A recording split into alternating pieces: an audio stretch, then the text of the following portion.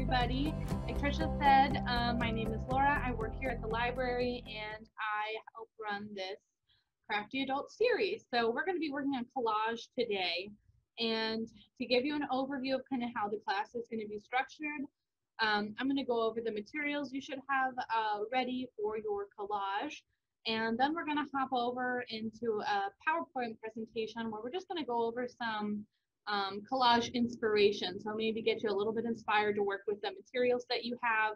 And hopefully that will give you a little bit of time if you don't have all your materials ready to do so. So we're going to pop over to my workspace. Sorry about that. Okay. So over here on my workspace, I have got my instructions as well as some Mod Podge. Now, I really like to use Mod Podge for collage work. If you don't have this, that's fine. You can certainly use a glue stick or use just some regular old craft glue, and that'll work fine for your collage. You're not going to get that nice luster or finish on the top, but you will still be able to make a collage without it. If you have a kit from the library, we provided you with this little mini Mod Podge. All right, other things you want to have handy. Ephemera. So when I say ephemera, I mean the thing that you'll be collaging. So I've got my pack here from the Idea Store, which if you have a pack from the library, we source all of these ephemera materials from the Idea Store collection. So there's really fun, crazy stuff. So I've got my packet of ephemera ready. Other things you'll need for a collage. A pair of scissors is very helpful to have, as well as an X-Acto knife, which I don't have on my surface, so I'll need to grab that. A foam brush. You could also use a regular old paintbrush. A foam brush is going to help you when you're doing your top coat on your collage so you don't see the brush strokes in your final product. Foam brush is handy. That's what we provided for you. If you just have a regular paintbrush, that'll be fine as well. Something I didn't mention in the handout, but it's always handy to have just when you're crafting in general, some tape. I like to have some Scotch tape handy if I want to just kind of quickly attach something together. Now, if you're going to be using an X-Acto knife, you want to be mindful about cutting what surface you're cutting on. I like to use a mat. My mat is clearly very well used. I use it for a lot of different things. But this kind of craft mat will be perfect. If you have one, I would recommend grabbing it. If you don't, you can just use a piece of cardboard. I would recommend not corrugated cardboard because that will, when you're using a knife, you're going to shred it. And then some of those little pieces are going to get into your Mod Podge, and that might not be, it's not ideal. So if you have some non-corrugated cardboard, that's going to be a little bit better to use as a cutting surface. I think that one more thing we'll need here is, this is handy. I'm going to use a library card actually, but an old credit card or gift card will work really well for what we're going to do is use it for smoothing out our surface when we apply our Mod Podge. And I promise that will make a little bit more sense once we actually get into the project. So hopefully you've got all your materials ready. And if you don't, I'm going to give you a little bit of time to do that while we kind of go over some of this PowerPoint here. Okay, so I'm not going to read you all the wording on here. I'm just going to kind of click through some of these artists. I want you to pay attention to some of the dates too. Collage has been around for a while. I think it's easy, or at least for me, to look at modern collage artists.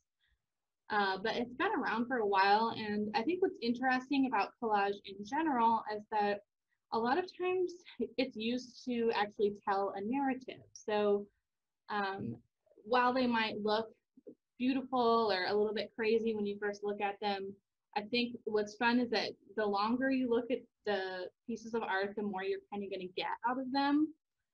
And something else I think is interesting is adding in words.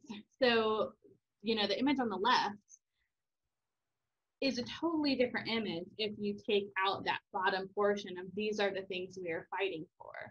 So I think collage is fun to tell a story, to kind of dig in, get emotional, get deep.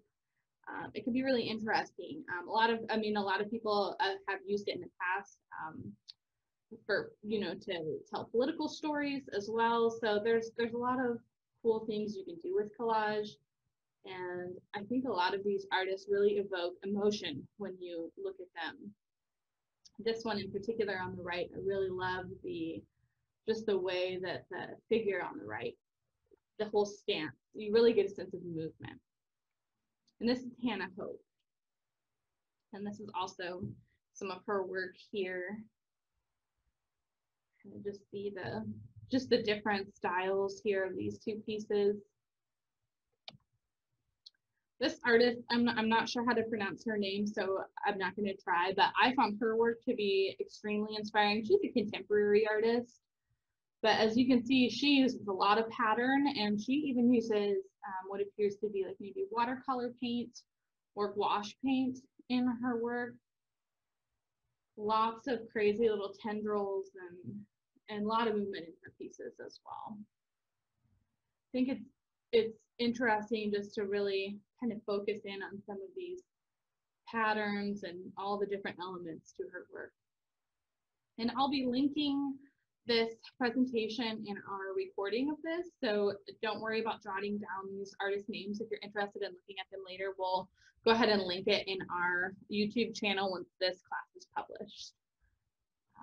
Eileen, this artist is quite interesting. Now this is more of a painting style collage, so looks like on the right she's using maybe a doily, but on the left this is all paint. So it's kind of interesting to note the different styles of collage, where this is paint versus found object collage.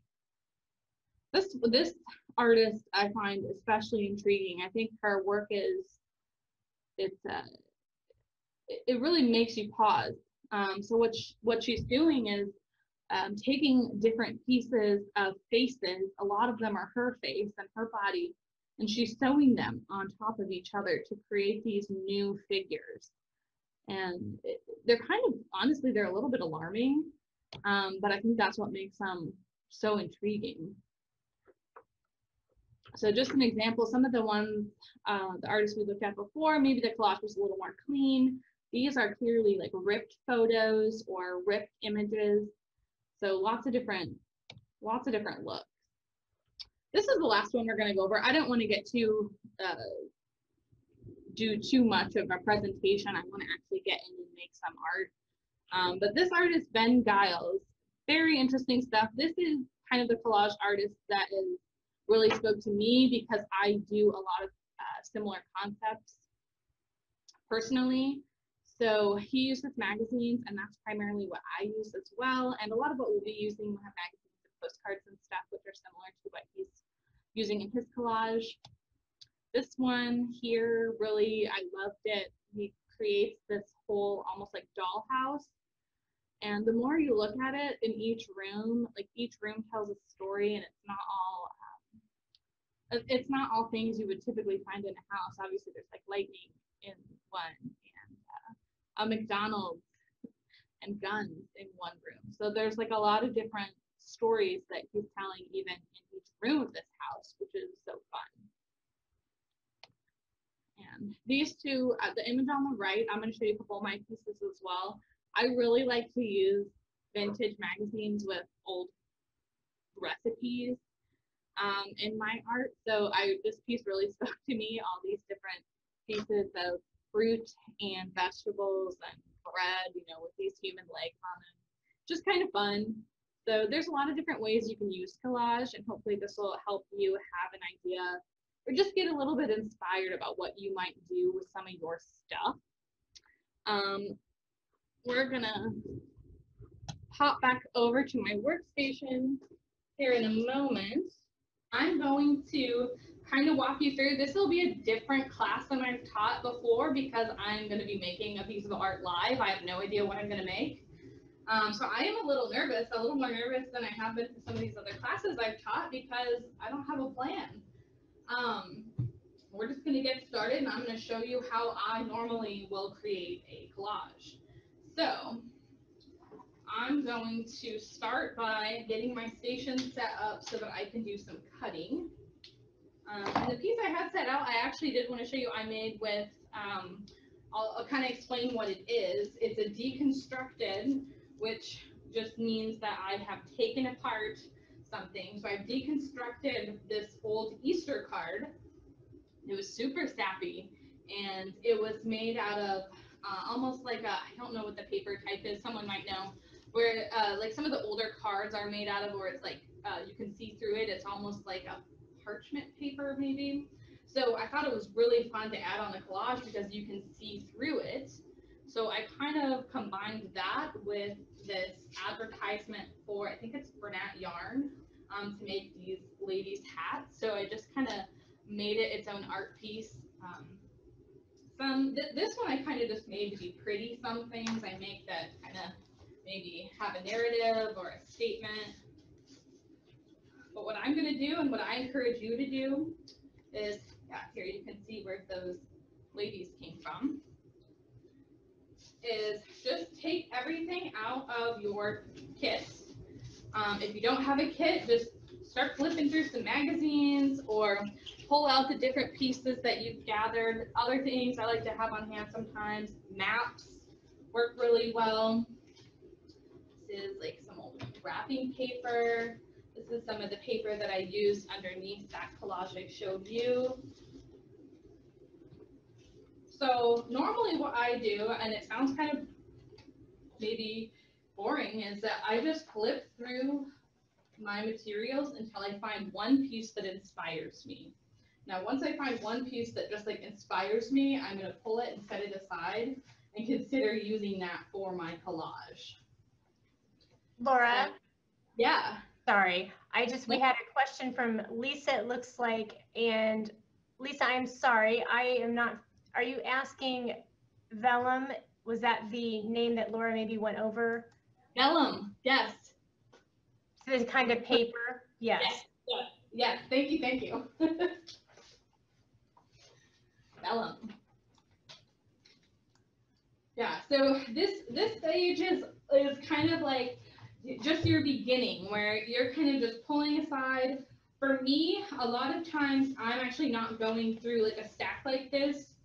I'm usually flipping through a magazine. So I'm going to pull out something that I use a lot, which is I have these vintage magazines. You'll notice a lot of pieces that I'm going to show you have vintage magazine stuff in them. So that's what I like to use. And I'm very inspired by the 50s, 60s, and 70s. So I love to look through these magazines, A, because I wish my house looked like pretty much every picture in here. And B, these magazines, if you're interested in vintage crafts at all, are so amazing. You can find them. I don't know, you might be able to find some at the Idea Store. I got a whole lot of these on eBay last year. So this is from spring, summer of 1970. And normally what I do is just start flipping through my magazine until I find something that inspires me. And I think, ooh, I could make something out of that. And then I'm just going to rip it out or cut it out.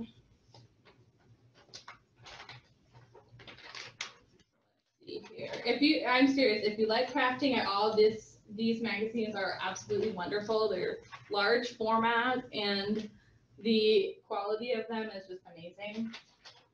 If any of you are watching this that know me as a person, you'll understand that like these pictures are like everything for me. They're so wonderful. I'm thinking I might like to use this person for something. The colors are really speaking to me, and if you're going to be using magazine, something I want to, I've ruined some things before, so just as a helpful hint, check the back before you cut something out, just to be sure the back doesn't have something better. I've sliced through some things that I would have really rather had what was on the opposite side, and then you ruined it and it's gone. So for this particular one, I'm going to go ahead and just cut it out. I prefer with older magazines to actually cut with scissors or an X-Acto knife rather than just ripping it out. The binding tends to be, it tends to be a little bit fragile, so you run the risk of actually ripping the magazine in half and having things kind of fall apart. So that's not the method I recommend. Cindy made a note. Well, we had a few comments here. One was that Deb loves the map ideas, which I do too. And then also Cindy was pointing out sometimes we get older magazines down in the friend shop. So that's a great idea too. And I know other libraries will sometimes offer up magazines and things yearly to give away. So great place to check.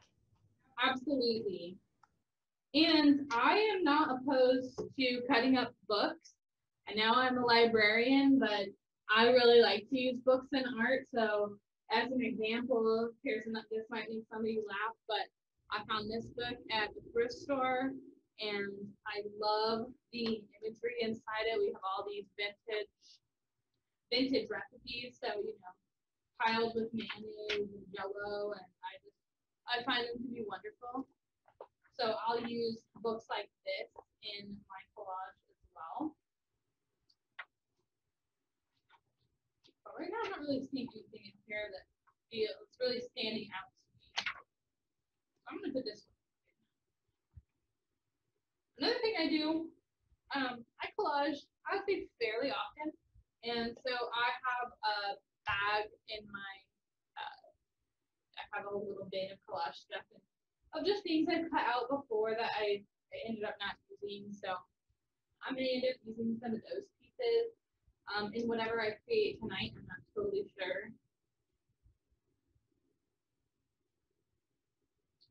So I'm going to set these things aside. And what I'm going to do now is I'm just going to show you my technique for cutting things out in a really precise line.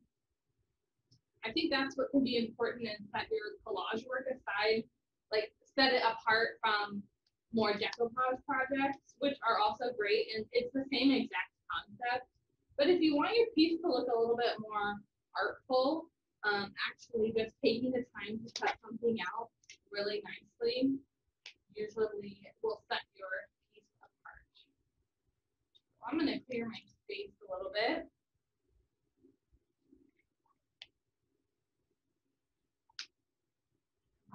Still kind of like the idea of the colors of these two things together. I don't totally know what I would do, but I like the idea of these two pieces together. So we've got an old Valentine's Day card that says, "Love, Johnny." And then this model. So I'm actually, I know it seems silly, I'm going to flip my mat over because I just think it will look a little better on the camera. It's not covered in paint on the side. So if you're using an X-Acto knife, that is going to be the most precise way that you can cut your ephemera. And what I normally do, especially if I'm feeling a little rusty, I haven't maybe done it in a little while, is I'll start with in a place that I don't feel is going to be as important if I mess it up a little bit. So I mean, it is just cutting, but you kind of just trace around the edge, and you want to move slowly. And you want to start, I'm going to start with the legs, and you'll kind of get an idea. I want to also preface, X-Acto knives are very sharp. I have cut myself on many an X-Acto knife. So if you're planning on using one with this craft, please be careful. You really want to pay attention to the angle that you're cutting. You do not want any fingers right around here in case you slip. So please be mindful of that if you're planning on using an X-Acto knife for this project. I'm just going to cut just like that. I'm going to bring my image a little bit closer to the camera so that you can see.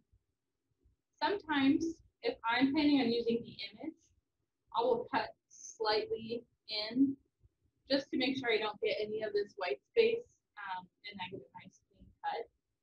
Now, if I was going to be cutting this shape out and I was planning on using the white piece, so I just wanted the outline of the woman. Does that make sense? Hopefully I'm saying this in a way that makes sense to you. I would actually cut the opposite way and I would cut a little bit further on this line so that you didn't see any of her skin or any of her skirt. So depending on which piece you're going to use, you might cut a little bit differently. I have a couple examples here of what I mean. So like on this piece, this is just like a random little piece I haven't used for anything. I actually wanted to use the outline. I wanted to cut out the clothes and create a new outfit for her. So I just used a pattern I really liked and just taped it to the back and created this kind of new outfit, which was fun. So I would cut this piece a little bit differently than I'm going to cut this piece because I plan on using the woman. You don't have to use an X-Acto knife. You can just use scissors if that's all you have. That's totally fine. You can still be pretty precise with scissors, but again, you just want to cut slow. You don't want to get too hasty with it. If your X-Acto knife isn't super sharp, you'll also start to kind of rip the edge of the magazine if you move too quickly. So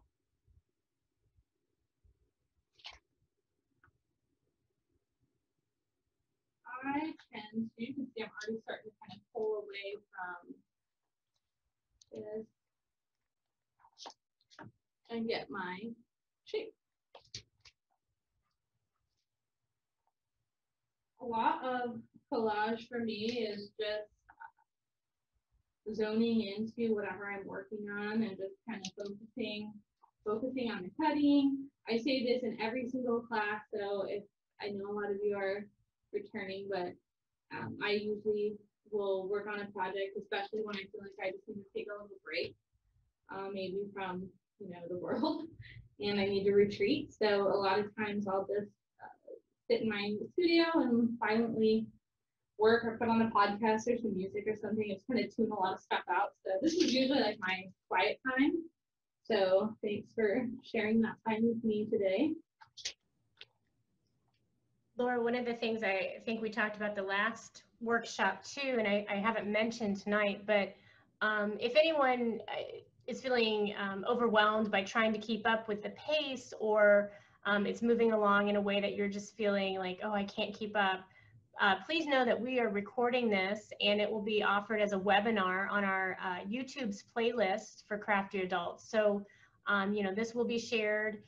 So if you get to a point you're like, oh, I just got to take a break and stop, know that that is going to be available, and you can do it on your own time if you're more comfortable doing so. Absolutely. Thank you for mentioning that. In this workshop is a little bit different than some of our other ones. So if this is one of your first workshops that you're attending, welcome. But a lot of times we have a whole a list of steps and the project that we're going to complete. And this time I don't even know the project I'm going to complete. So it's a little bit more interpretational than some of our other ones. So if you just feel more comfortable watching me work and kind of getting ideas, that's totally fine. As an example here, how you can also make your collage stand out, if you're using a figure or if you're using something that would have some negative space, cutting out that negative space is really going to make your piece pop. So this is where an X-Acto knife is really handy. You could do it with scissors. Of course, I can show you too. If you wanted to kind of get that cut out with scissors, just kind of lightly fold the inside, do a little snip, and then you would be able to get your scissors in that crevice. Now, I'm not actually going to cut my full piece out with scissors because I am a lot better at cutting things like this with a knife. So I'm going to do that, but you can do this entire project just with scissors and a glue stick if you really want. So there's different ways you can cut as well. So sometimes you see I'm like picking up my knife and moving my piece. You can also just set your knife down and slowly rotate to get a nice clean line. I usually do a combination of this when I'm working, just depending on what I'm doing. So hopefully that gives you a little bit of an idea. There's different techniques you can use for cutting. And I can be a little bit of a perfectionist. You can see I've got like a little bit of white space on here, and I don't like that, so I am going to trim it up just a little bit. But you want to be careful with that. This is where you can really start ripping if you're using a magazine. I don't know why, but it's super sensitive to just kind of those little snips.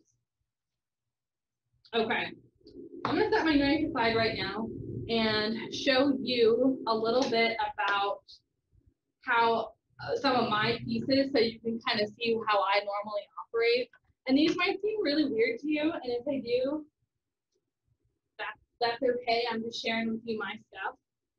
So I, for some reason, got really into making these kind of like crazy 60s models pop out of this crazy 60s food. A lot of times I'll work just with color, like I'm very inspired by color. And so that's a lot of times how I start putting pieces together. So with these, I just love the way her top kind of matched the garnish on this, I don't even know what it is, meatloaf maybe. And then what I did is use this wood panel and actually just mask with masking tape off some lines, and then used acrylic paint to create these stripes kind of the same color as the pineapples. So these are weird, I know, but they're just kind of fun, kind of crazy ladies here. And this one is, I would call a deconstructed ad. So I deconstructed an ad that was for Kraft sandwich cheese. P.S. They used to have Monterey Jack, onion and chive slices, sharp cheddar slices, cheese and bacon slices. So these are like the good old days of processed cheese, I guess. And I just thought it was fun. It doesn't really mean anything. It's just fun. So that's kind of where I'm starting. This is kind of like my style of art. So when I'm starting with this 60s lady, I'm kind of thinking, what kind of environment is she going to be in? Maybe she'll be in a sandwich. Maybe she'll be out in nature. I don't know yet. So I'm going to share with you is also kind of how you achieve that look where, I don't know what happened to my screen here, that look where something is kind of in front of something else. So as an example, I've got this little piece I created kind of on the fly earlier today for you. So if you're wanting to make it look like for me here, I'm kind of alluding to the fact that maybe this giant hand is like going to pluck this person right out of the page, which to me is interesting. It's fun. You look at it and you're kind of like, what's going on? Why is that person picking, pulling this lady out of the group? So to do something like that, right here is just a one-page advertisement that I got out of one of those magazines, the Needlework magazine. And then this piece, this hand, is actually just came right out of this advertisement here. I can put it back in just so you can kind of see where my brain was.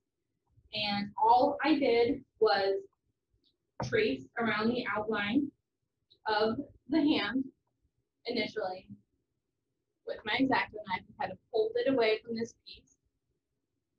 And then I was kind of thinking about, okay, if you're a hand and you're like grabbing something, the natural thing to do would be to, of course, separate the thumb from the rest of the hand. So at that point, I just traced around the thumb up until about here. You don't actually want to separate the thumb from the hand. You just want it to be able to move around a little bit. It doesn't totally make sense because of this finger being here, but depending on how you place it, it could still pass. So then what I did is decided I wanted the hand to kind of grab this lady off the page. So I went ahead and traced the woman with the X-Acto knife. So I just traced as close as I could along the outline until I thought I had gone, far enough down. I didn't need to actually cut her completely off the page. Then all you're going to do is flip her over. And then you just kind of figure out and do a little finesse. and figure out where you want it. I knew I wanted to kind of cover up this pen. But you can see here, once you have your pieces cut out, if you're thinking about maybe doing something in this style, you can move it around and kind of figure out what works for you. A lot of just moving things around. And what I did actually, which is pretty crazy, is I really like the way that this hand looked. I love the idea of picking something up off the page, and I thought that's something I might want to explore. So I scanned it, and I made copies and enlarged it on the library scanner, actually. And so now I'm able to reuse this piece for whatever else I want. So consider that if you've got pieces that you think you might want to use. You know, a lot of the stuff is unique, so if you want to scan it and digitize it and have a copy, you can totally do that. Print it and reuse and read it. That's brilliant. I love the movement of it too, with doing it that way. Yeah, I know a lot of my I like preface a lot of my work's a little bit weird, just because I don't want people to. It's okay if this isn't your jam. If you want to use a map and you want to use some old postcards and ticket stubs and what have you, that's a totally valid way to make a collage. It's just not really my personal style. So I am, where are we at time? 7:30, 7:40-ish. So we've got 5. I want to pause and kind of see, I see you've gotten a lot of chats. How is everybody doing out there? Do you have any questions or feedback from anybody? Some comments about loving the hand, and good. So I think so far so good. Not anything specific as far as not being able to follow along, or I think for me, just watching along, the creative piece of, finding what works for you, finding your style and identifying that to keep it kind of a consistent theme. Yeah, and what I will end up showing you, so if how about this, if you have some pieces and you're ready to start actually collaging them and like adhering them to whatever background you want, let us know, because I do have some tips for you with that. I would not recommend proceeding until we kind of do it together, just because I have some instruction for you as far as that goes. If you're thinking about what kind of base you'd like to use, a lot of my examples are on a wood panel. So I really like, here's another one, I really like using wood panel as a background because it's flat and it's a hard surface. Now, I didn't tell you to get that and we didn't provide that, so it's not a necessity. You can also use cardboard. You could use cardstock. The example image, pile of stuff now. I used this on a piece of cardboard. Laura, I'm going to pause you for just a moment. Please do. And yes, Anna mentioned that maybe chats are going directly to you and not the attendee list. So, and Laura is, as she's teaching, it's a little trickier to keep track of chat. So if you are sending a chat, please be sure to send it to either me, the host, or to all panelists, if you don't mind. Yes, thank you. Sorry, we maybe should have mentioned that. And yeah, that's on me, so I apologize for that. And that's okay. I am seeing your chats now. It's just not, I don't see them on the screen while I'm working, so I'm facing a different direction in the computer. So anyway, yeah, Trisha, feel free to just holler. Don't think you're interrupting me, and just shout out if people have any comments in the chat. It's all good. For those of you that are just joining from home, Laura is literally in the room next to me, so I could knock on the wall. So it's a strange setup, but it works really well. And so thank you for your patience as we still are learning all the technical pieces of the webinar world. Yes, and Zoom's like updating things, so like it looks different for Trisha than it used to. So we're like, why are we doing this? And then we do, Katrina had a question. She likes the idea of the wood base, but where would you find something or buy something like that? Absolutely. I am, personally, I love to get used stuff. These panels, however, I did not get used. I would first look at a thrift store or the idea store if it were me. I haven't had a lot of luck with thrifting, anything like this lately. I haven't been doing as much thrifting. These came from Michael's. So if you want to look at a craft store, I think it's just a wood panel canvas maybe. The brand is Artist Loft. They come in packs of sometimes anywhere between 2 and 5, depending on the size. That's what I personally like to use. You could also use you could use a canvas. You can decoupage on pretty much anything. So you could use a piece of cardstock, a piece of cardboard, another piece of paper. Oh, art coop is another great suggestion. Yes, thank you. I should have mentioned art coop first.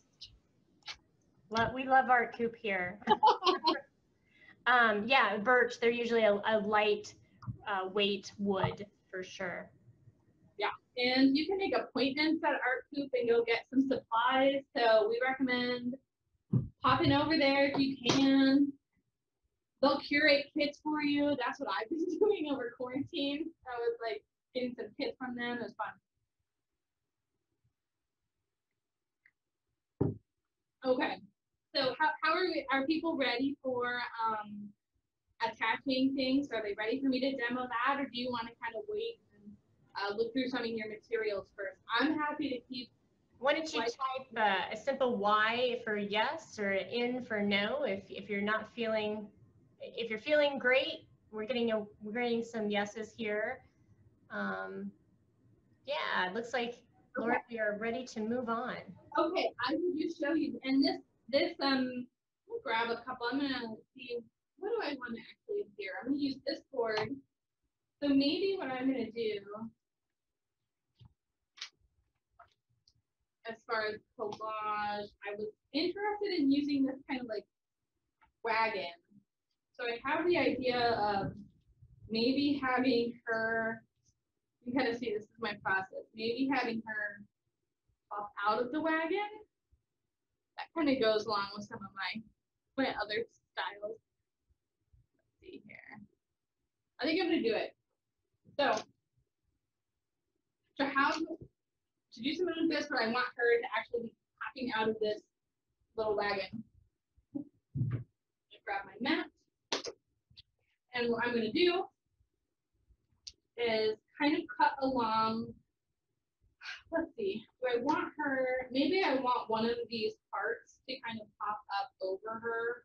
I don't want it just to look like she's behind this, like, very machine cut card. So I think I'm just going to kind of create my own little shape so it looks like she's kind of in the hearts.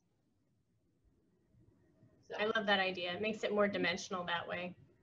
Yeah, we'll see if it actually, sometimes it's kind of fun. Sometimes things really work how you want them to.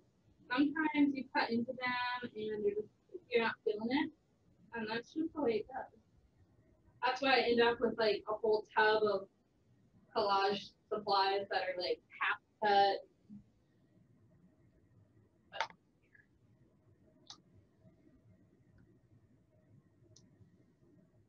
Kind of popping this out. Here's a technical question. How often do you have to replace the blade, do you think, for your X-Acto knife?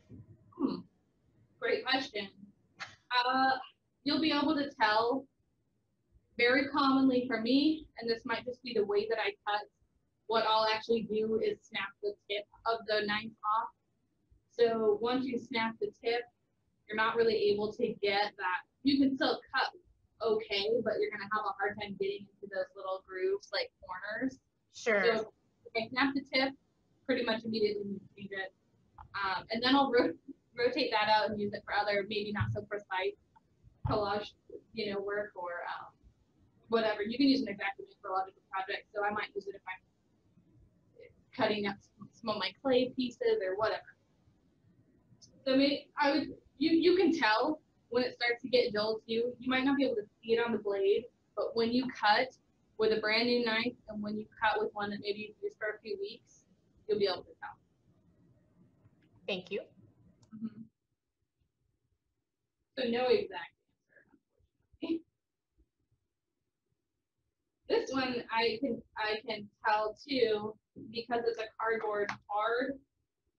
I am kind of a perfectionist when it comes to the cutting. You can see I'm kind of getting some of these little kind of not cutting super exact, and I'm not loving that. But we're gonna roll with it. So, okay, now I feel like she's kind of popping out. This is kind of going to be a fun example, I think. Now that I'm getting into it. What I want though for this, I want her arm to kind of overlap this. So now we're going to kind of work on making it look like she's actually in this cart. So then what I'm going to do is come back over to her and work on separating her arm from the rest of her body. What a phrase out of context for anyone. I love that idea. So you'll see from what I'm doing, it is a lot of, like, once you kind of get going, it's a lot of finesse. You're like putting something together, taking it apart, putting something else together, taking that apart, deciding this doesn't work, and then you move on to something else. There's just a lot of back and forth.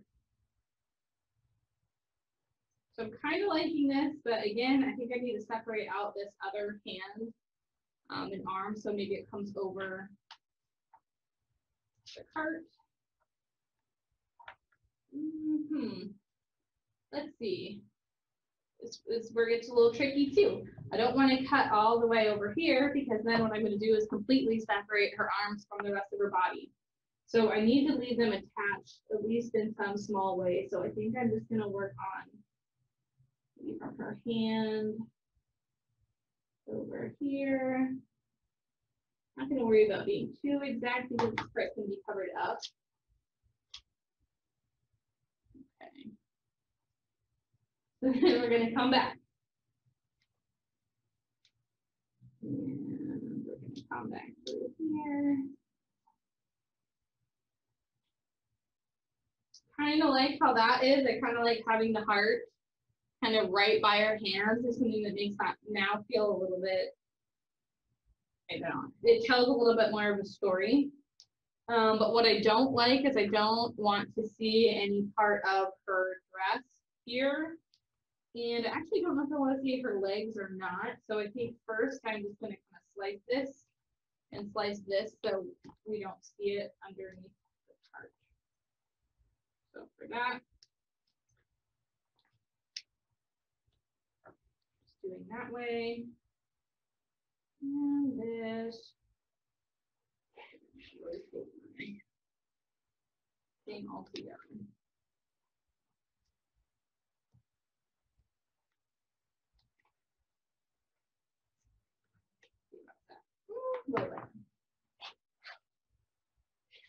Okay. So now I kind of have my piece. Whatever this is, I'm getting somewhere. I'm getting something.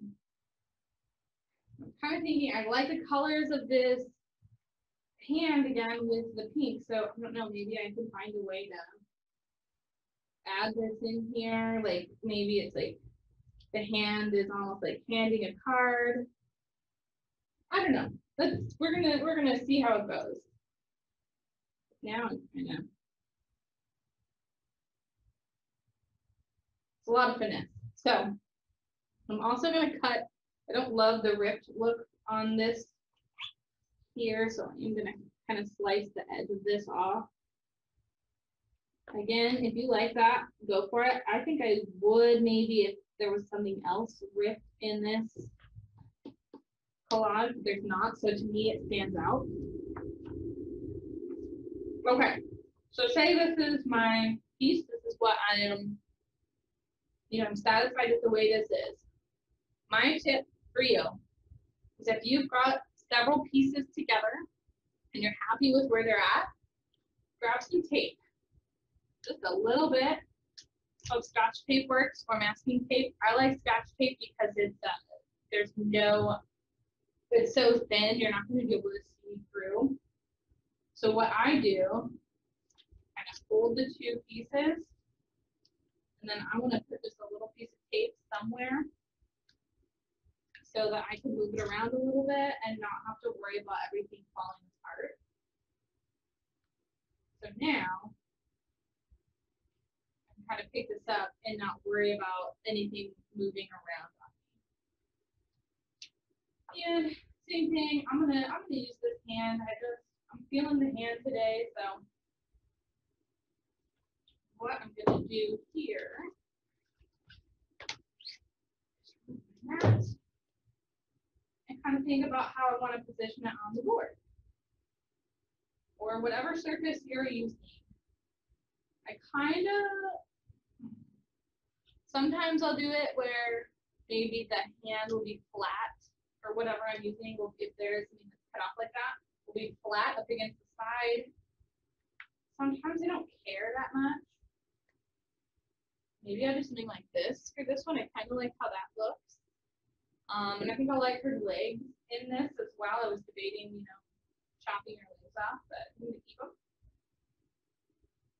So I'm satisfied with that. So again, I'm going to grab a little piece of tape.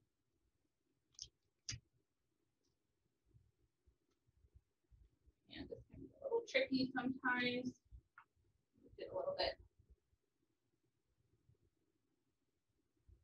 And this is extra security. You don't have to do this. You don't have to add the tape. For me, I have found it really helps me to be certain that everything is in the position it needs to be. Getting a few nice comments about the legs and the fingers is pretty great. Good. It reminds me of, oh my goodness, what is it? King Kong reaching in and plucking. Yes. Yeah,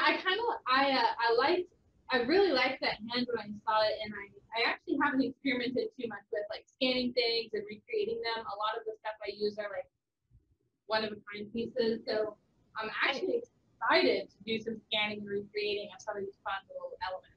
Well, and that brings up a point. When you said you scanned that and saved it for the future, I thought, well, that's brilliant. Why would you not, repurpose that and make multiple copies of that?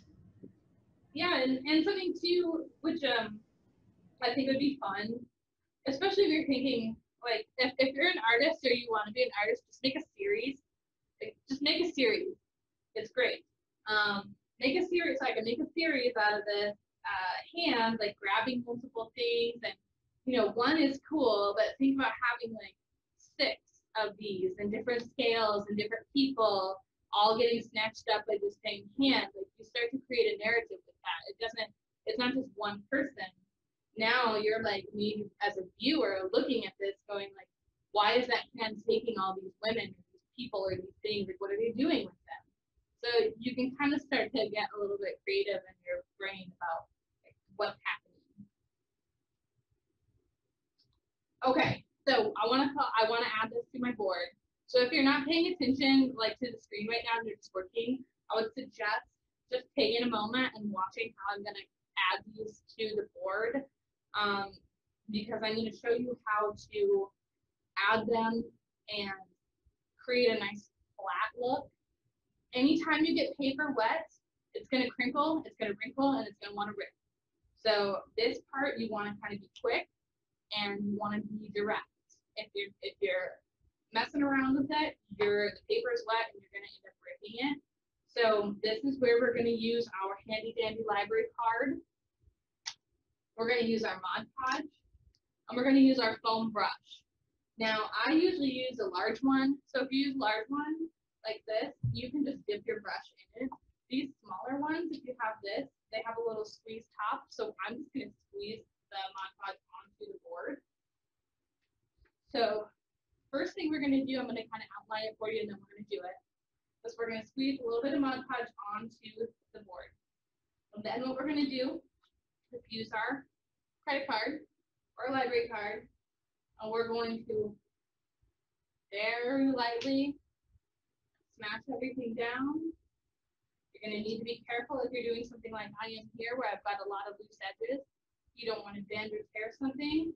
So we're just going to kind of push everything down and get it nice and flat with the Mod Podge. So let me show you how we're going to do that. I will usually work a little bit at a time. So maybe I'm going to start with the bottom. And then I'm going to take my brush. I'm going to smooth it out a little bit. Mod Podge dries clear. So even though it looks a little bit matte and a little bit like a film, it will dry clear. So you don't need to worry about anything kind of clouding your image. Sorry, it's for me to focus. Now I'm like focused on what I'm doing. Okay, so I'm gonna get just a little part of it down here, kind of blot it. And then I'm just gonna start smoothing with my credit card. You can see I'm gonna have to get the card since I'm layering as well. So again, I'm just gonna put a little bit here. Look at that big glob. I'm gonna leave that big glob so you can really see here. Come on, buddy. As you're doing this, I'm thinking, no wonder all my collages over the past years have looked terrible. I didn't do any of the steps properly. Well, I tell you what, I don't remember if I mentioned this. I really started doing some collaging last year. I probably hadn't done it since like right out of high school or in high school. And this is not how I did it then. And I have some collages even that I've done recently, like I'll show you one of the ones I showed you here. All of this, I didn't intend for that to happen. I kind of like how it looks because the foil, like kind of looks like foil, but that was all because I didn't smooth it out properly the first time. It wrinkled, and then since it was wet and then I unwrinkled it, it took away the ink off the page. So it doesn't always end up perfect the first time. Okay, so now I've only done like a couple square inches over here, and that's all you're gonna keep doing throughout your piece. And you're gonna kind of, what is cool is that since you're using the credit card to smooth out, you're also gonna get a really light film over the top without even really trying, which is gonna kind of help seal everything in, keep everything nice and smooth. So again, I'm being generous and I'm not being like very precise right now with how I'm adding the Mod Podge with the bottom part here. We have a comment from Carolyn. She says she hasn't tried it yet, but because she has always used Mod Podge, but the owner of Gilbert Gallery suggested that spray glue is less likely to bubble. Have you utilized spray glue, Laura? I have not for collage. I have for other things. I don't know if it's the same stuff. I've used like a spray adhesive. Mm-hmm. I personally didn't have that much success with it myself, but I don't know. I'm not convinced I was doing it right. When I wonder how the control is on something when you're spraying it too, that would be my bigger concern, I think. Yeah. So if you haven't done any kind of collage using this method where you're using a card of some kind, try it and see what you think. I have found it gets things pretty smooth. If you're working in small sections and you're not using so much Mod Podge that it's pooling or anything, you get it pretty smooth. So here I'm gonna start my layer underneath. The other thing too, if I work on this, is you don't have to, from my experience, you don't need to get Mod Podge underneath every single surface because you're going to kind of seal it in. So, I don't know if that makes sense, but I haven't gotten a ton underneath this card, but that's okay with me because the card is a very flat, thick surface, so I don't think I need to really get a lot of glue underneath it. So that one's more stable is what you're saying, so it doesn't necessarily need as much adhesive from the back. Yeah. Yeah. That's what I'm going with for this one at least. Sometimes they'll just kind of. Now, if you're using, I know you said it dries clear. If you're using, let's say, photos, is that going to put a film over those photos and kind of take away the shine? So the Mod Podge is actually has some luster to it. This kind that we have is a satin, I believe. Oh no, this one's a gloss luster. So it has a little bit of a sheen to it, which is kind of what gives it that nice polished look. Because what we'll do is go over this at the end and kind of seal it all off. So with a photo, it shouldn't really matter too much. I'm gonna quickly work. You can kind of see here, my face on her is kind of starting to wrinkle. So I didn't see this what I mean. You kind of gotta work fast with it.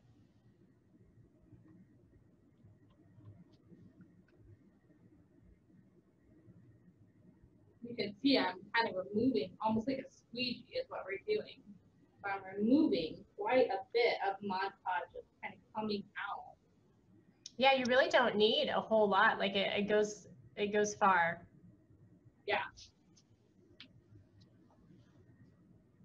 So I get a little nervous when I get up to something like a face where it's really obvious if you mess it up. So I did get a little wrinkle down here with the hand, and I can see something I've done that maybe I wouldn't have done had I thought about it. I think I should have cut the back of the card off because it is kind of standing up because the thickness is different. So if I were to redo this, I would kind of cut off the back of the card. Just so you guys know. So you all know. All right. Looking pretty good. I need to get the hand back here.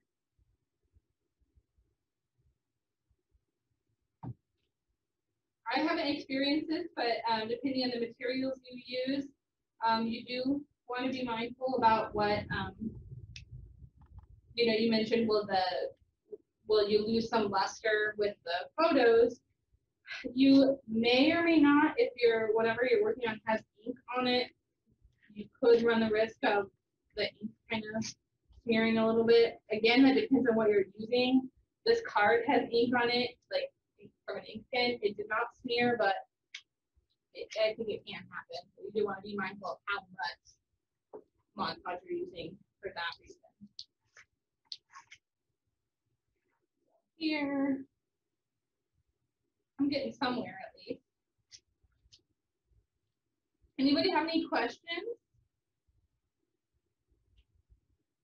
I know this looks weird what I'm doing, but I want to do it. And don't forget, if you're having trouble with doing the chat, raise your hand and I can allow you to speak if that works out better for you.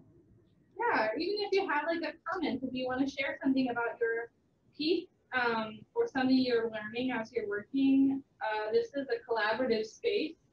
I know how to make a collage. I'm not necessarily an expert. You might teach me something and you might consider me up something, so don't hesitate to raise your hand.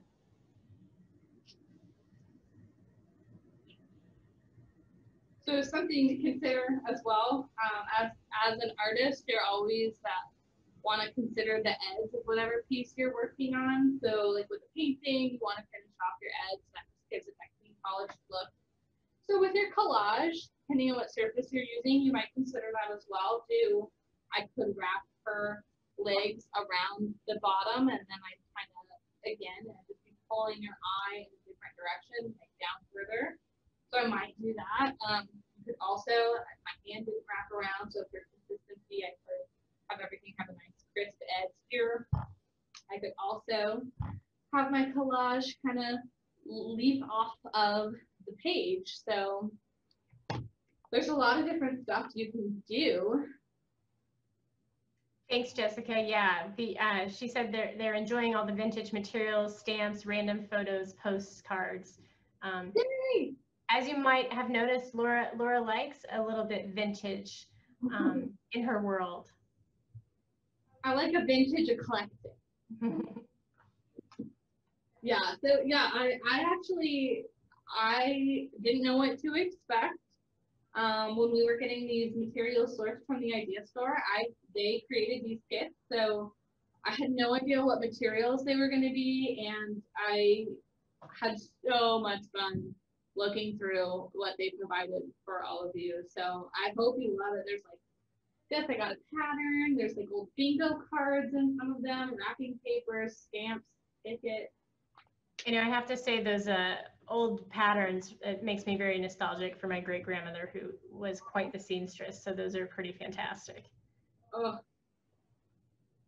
So something fun, like too. So really, if we're pretending here that this collage is exactly what I want and I don't want to add anything else, the last step is just going to be to wait. I want to wait for it to dry, so maybe wait about 10 minutes or so. The Mod Podge will dry very quickly.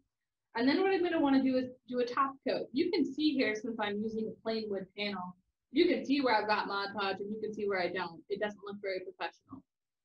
So to finish it off, I'm just going to do a little skim coat, a thin coat over the whole thing. And that's going to clear everything up so it all looks nice and shiny. I'm not going to do that right now. I'm going to let this dry a little bit. And I'm going to consider on this piece what I want to add. Because this doesn't feel quite done to me, but I don't totally know what I would want. So this is, again, in my collage process, I would wait to actually adhere this until I knew exactly, and I'd be like playing around with different things, and like maybe I'd be like, oh, I wonder if I should add these flowers somewhere. Like they kind of have the colors in this image that I like. So if I hadn't already, glued this down, maybe I would position the flowers so they were kind of going around her. Who knows? I actually don't hate doing something like that, even though it covers up the card. I'm not going to do it, but I don't hate it.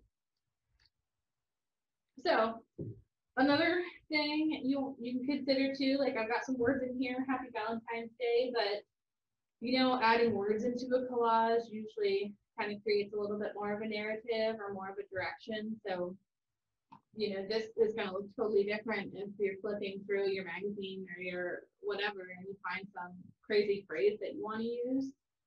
It's going to change the whole meaning. So that's what I think is so fun. There's so many different possibilities.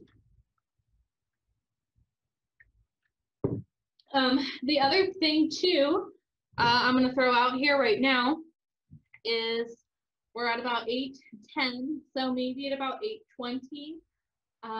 We'll reach out and see if anybody wants to share their project. We can get you in our webinar as a panelist. So we'll have you actually share your screen and you can show us your collage project.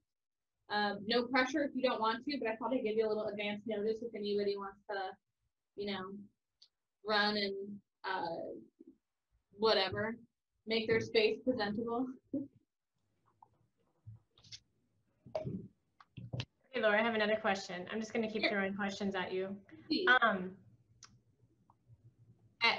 In the way that I was taught how to do things, you'd water down the Mod Podge. Is that a bad, good, or indifferent type of? I have no idea. Okay. I don't know. I mean, it's a water base, so it makes sense that you could water it down for sure. I don't know what the reasoning was behind that. And again, I am definitely, as we talked earlier, my decoupage and collage days are sad in comparison to the abilities that Laura has. So. No, yeah, it's fun. Like, I think too with like a project like this, there's a lot you can do with it. If you wanted to, I had some friends over the lockdown actually send me some cards they made where they, collage the front of it. You could make cards. You could cover a wooden or cardboard box or something. There's a lot of things you can do. It doesn't just have to be like a flat surface either. You can do 3D objects. I've seen some amazing tutorials where people like collage on a tabletop. And then I don't know if the top, I don't think the top is Mod Podge, maybe it's like an epoxy, but so you can do all sorts of crazy stuff. It doesn't just have to be like flat surface.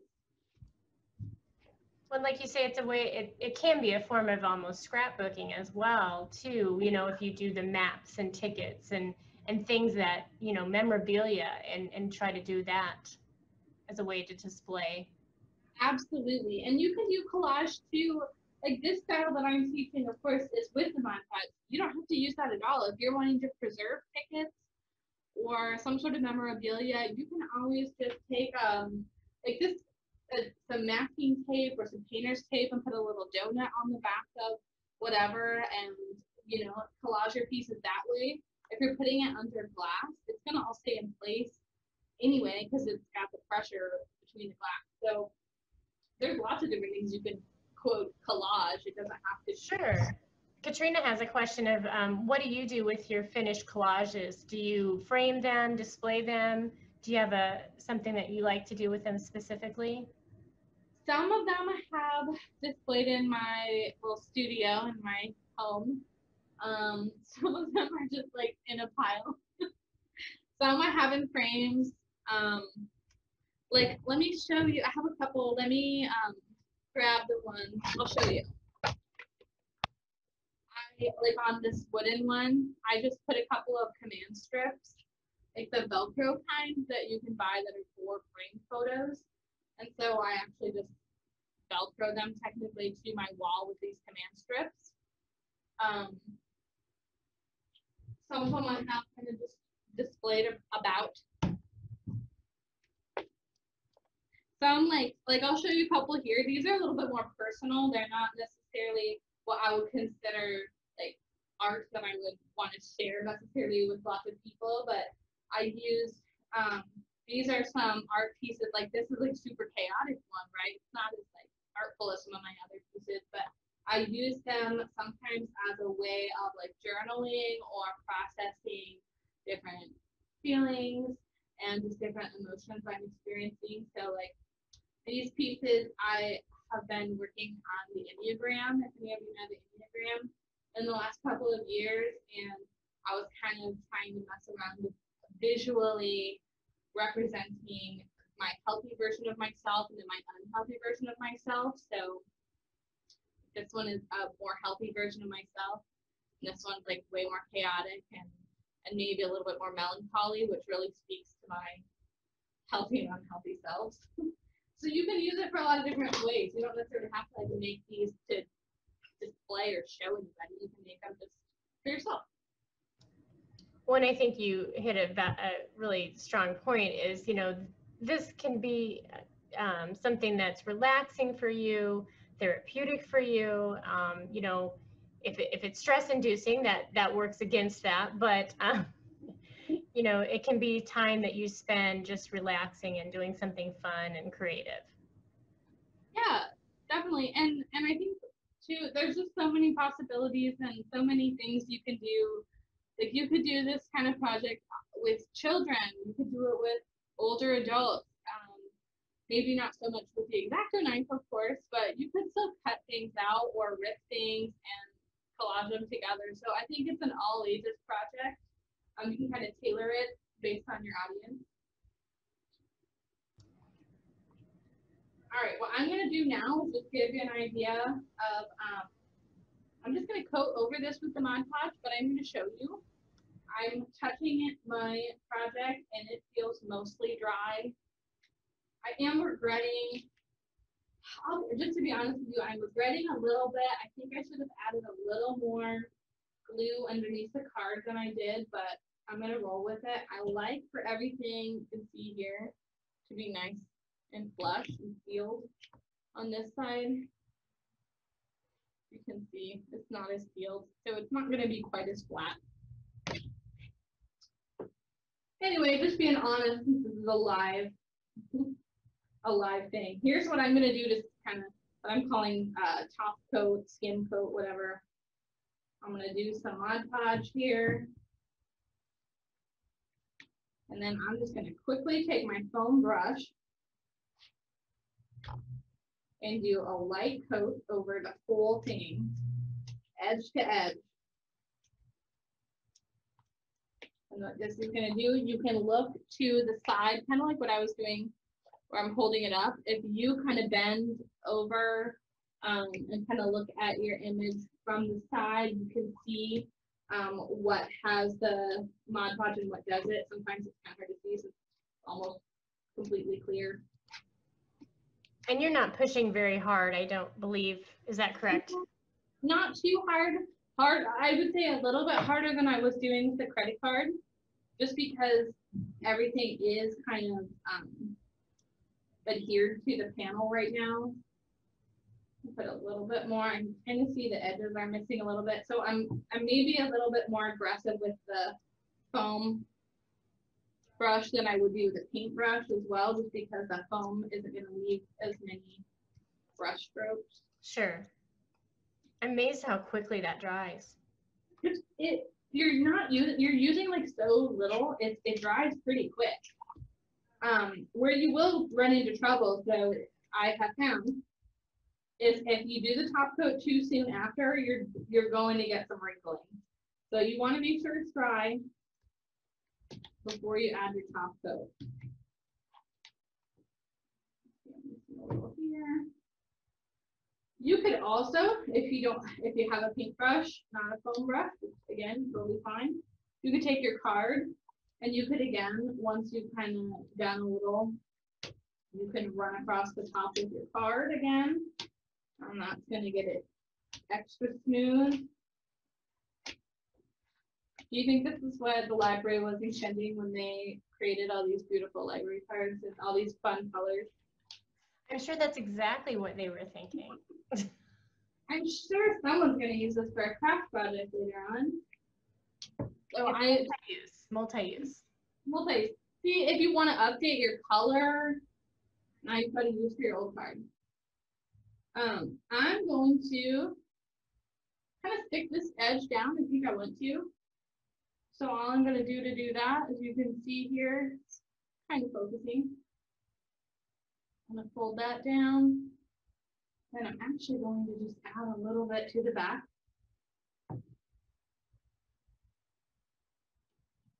I'm just kind of podge the back. And now I'm got that nice edge.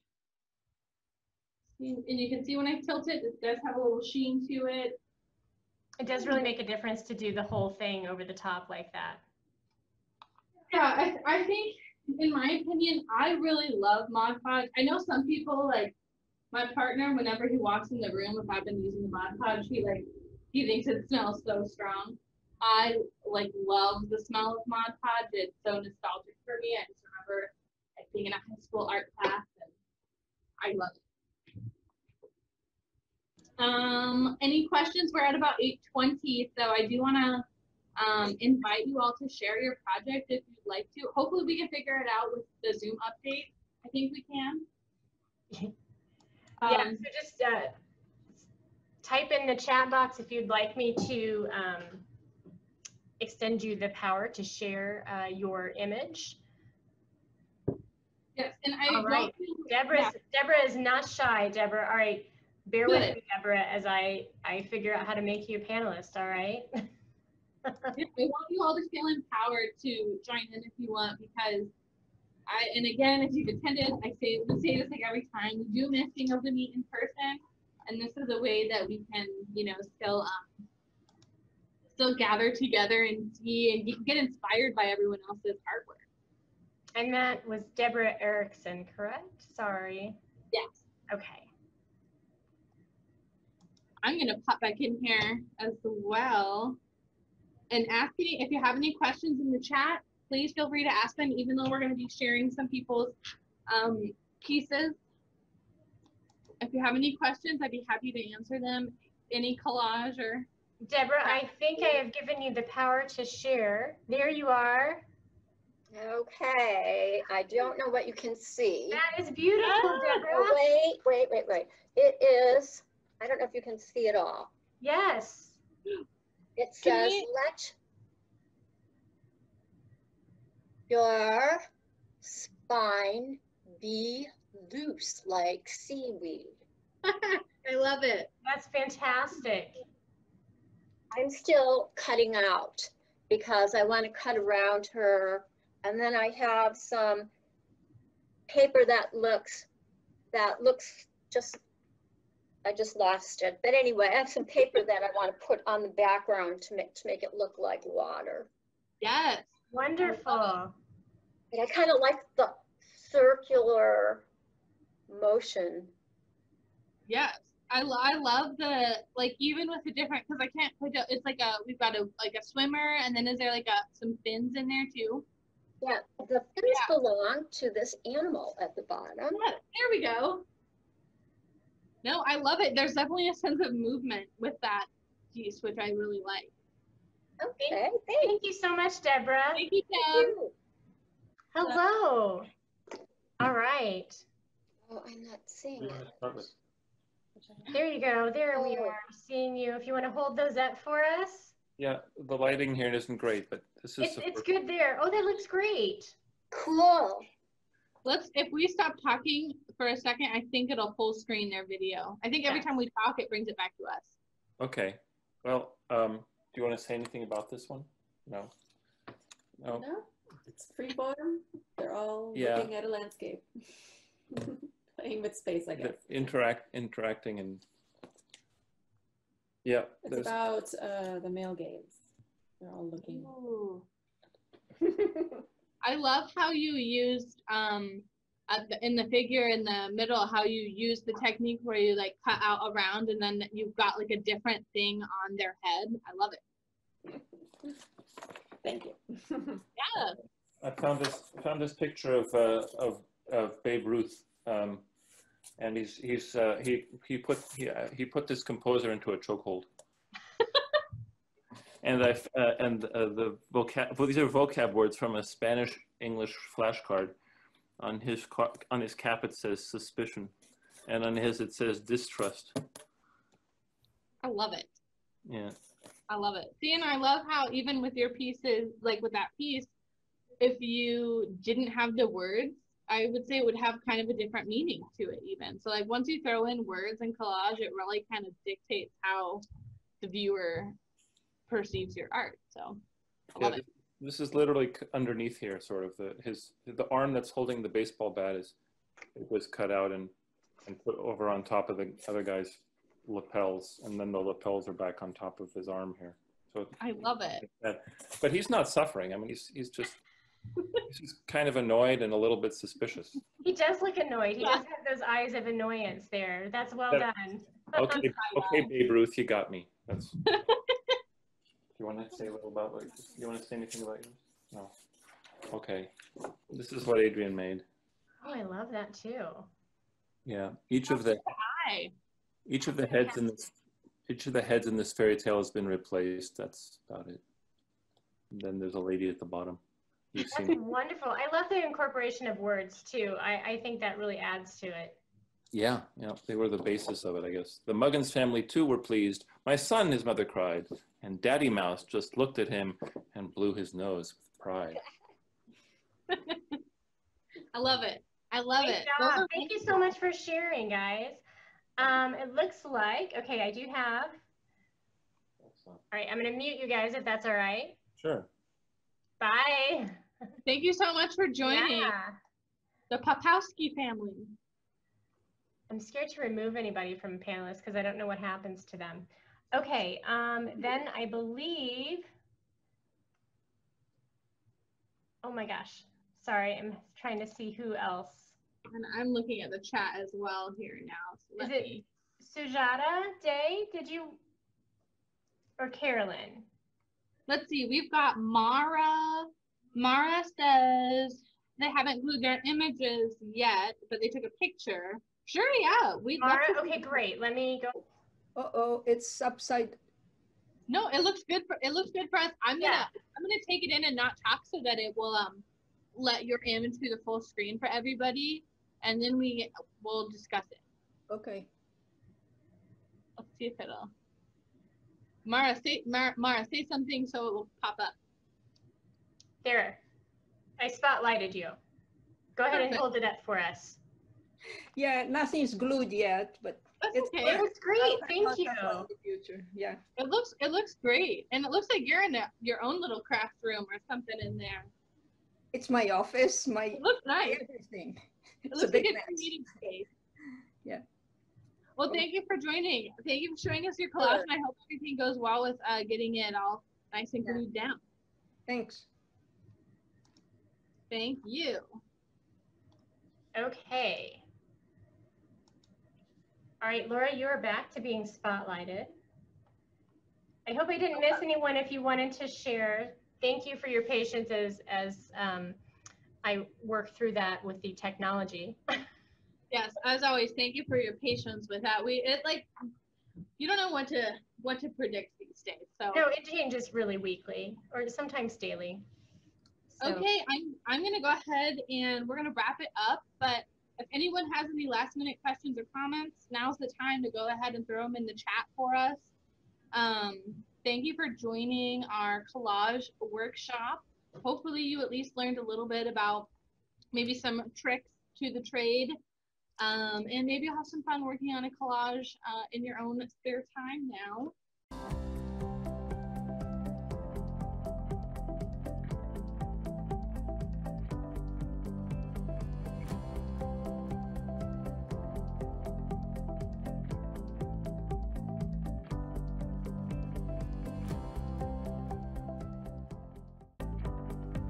Thank you for tuning into CUI's TV. We hope you enjoyed the show. This video can be accessed anytime on youtube.com. In the YouTube search bar, type in UPTV6 and look for their microphone logo. We hope you will join us again next week for more local, engaging content designed specifically for Champaign